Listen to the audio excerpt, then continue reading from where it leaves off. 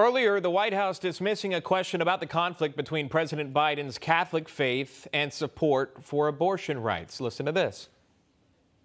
He believes that it's a woman's right, it's a woman's body, and it's her choice. Why does the president, who does he believe then should look out for the unborn child? He believes that it's up to a woman to make those decisions and up to a woman to make those decisions with her doctor. I know you've never faced those choices, nor have you ever been pregnant, but for women out there who have faced those choices, this is an incredibly difficult thing. The president believes their rights should be respected. Go ahead. I think we got to move on. I think we have to move on. You've had plenty of time today. All right, in that heated exchange, as you saw coming as the Supreme Court upheld, at least for the moment, a Texas law that is banning abortions after 6 weeks or if a heartbeat is detected.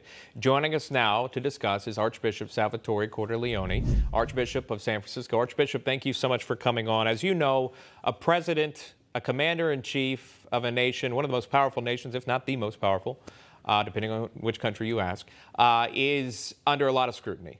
And we know that this president has publicly pronounced that he is a devout Catholic.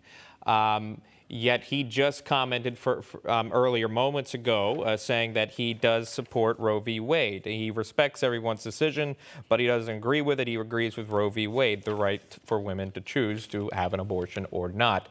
From a Catholic perspective, how do you read that? Is that acceptable in the church? There's a lot of cognitive dissonance going on here. This is, first of all, this issue is not something that's religiously specific. It's not a religious doctrine. It's a matter of fundamental human rights, a fundamental moral issue, and religions on fundamental issues of justice reinforce it with their teaching, but it's not something denominationally specific. So Catholics affirm fundamental human rights. We're against killing innocent human beings. We're in favor of supporting women in crisis pregnancy situations. The solution is never violence. Violence begets violence. The solution is love, surrounding her with love and support. So I don't know how one can claim to be a devout Catholic when our church supports fundamental human rights and yet take positions opposing fundamental human rights. And that can get confusing for someone watching the President of the United States to proclaim that he's Catholic, which he's done many times. And as we saw live on air, again, 10 minutes ago, he says he supports Roe, which means he supports abortions, or a woman's right to choose to have an abortion. How do you clean up that messaging for the Catholic Church when you have the commander-in-chief who represents, or rather one Catholic, speaking against what you say is a moral obligation, not necessarily a political obligation?